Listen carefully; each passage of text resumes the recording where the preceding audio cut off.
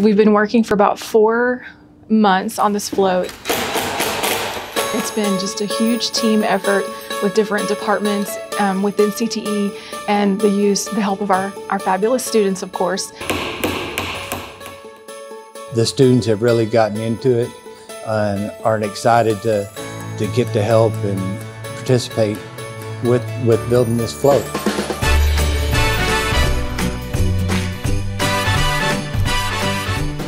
When we were brainstorming about ways to incorporate the birthday with CTE and celebrating the holidays, it made sense, of course, that we included Culinary Arts. But we couldn't obviously put a real cake up there because can you imagine in the wind?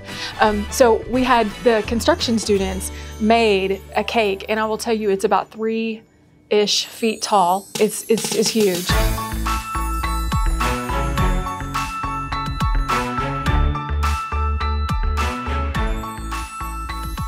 It's pretty big, so it was like, whew, you know, but like we cut out the reindeer and like all this other stuff. It was a lot of work, but we're pretty proud of it. We welded everything that's on the trailer right now. Our welding students and teachers crafted the candy canes, and so they built those, which was quite an endeavor. A lot of hours, a lot of mistakes. It was fun. Auto collision and repair students painted them with car paint. So these are going to be forever, these candy canes. I'm pretty excited just to see how it's going to turn out. And I could just say in the parade, I made that, I hope I built that during the parade. Are you ready for some Christmas? It's showtime!